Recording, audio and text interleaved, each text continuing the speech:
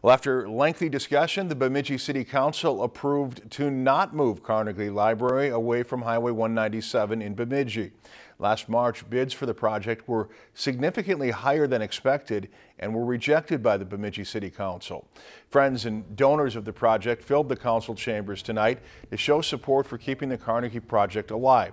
Not moving the 108-year-old structure saves nearly $780,000. The project will go back out for bids later this summer, meaning the committee has one last hurdle to clear before construction could start. Well, we're going to hustle all summer. We have to work with the architects to redo the plans simultaneously, basically, with the folks from State Historic Preservation Office, because they have to approve things. But we're going to do that. The idea would be put the project out for bid, get those numbers back, go for an approval, and go for construction immediately. If approved, construction on the Carnegie could begin later this summer or early fall. If you enjoyed this segment of Lakeland News, please consider making a tax-deductible contribution to Lakeland PBS.